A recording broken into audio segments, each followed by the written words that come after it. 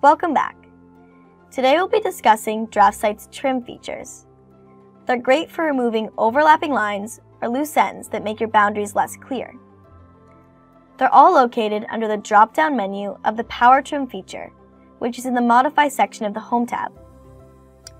We'll check out the regular trim command to start using these steps.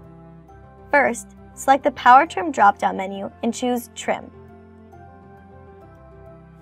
From there, the command window displays clear directions, asking you to specify all of your cutting edges, or entities that contain unwanted ends. Then press Enter.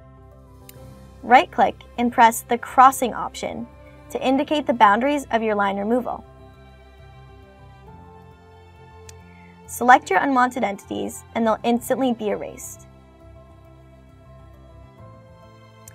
That being said, I recently discovered a faster way to edit your designs. Just select Power Trim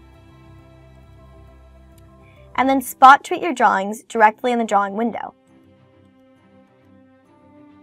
You can do this by clicking and dragging wherever you want to erase.